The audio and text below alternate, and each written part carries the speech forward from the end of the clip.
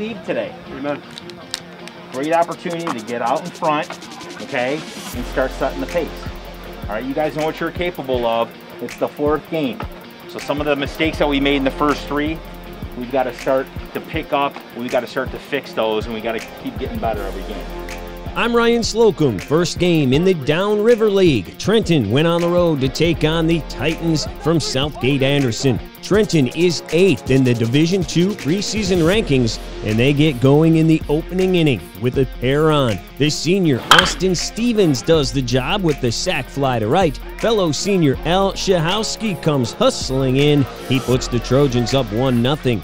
Next batter, Micah Ottenbright drops it into left for the stand-up double. Matt Cheatham scores easily, putting Trenton up a pair after the first half inning. Ottenbright was on the bump for the Trojans. He's committed to Michigan State and also had MLB scouts watching him throw at this one, and he would impress, striking out a pair of Titans in the bottom of the first. The Trenton bats were still alive in the second. Jason Marshall takes the offering deep and to the wall in right center. He makes it all the way to third for the stand-up triple.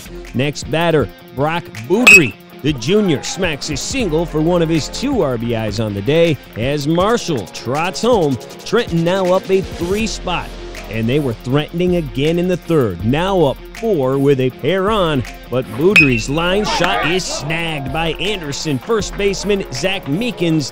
That would end the threat.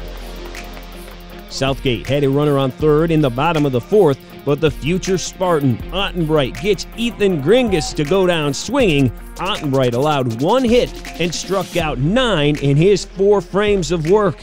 Trenton adding to its lead in the 5th. Nick Mader gets the job done with the fielder's choice. That scores Luke Miklos to put Trenton up by 5. The sophomore Alex Stepaniak came in to pitch the final 3 innings for the Trojans, and he would strike out 6 as Trenton starts downriver play with a 7-1 win over Southgate Anderson.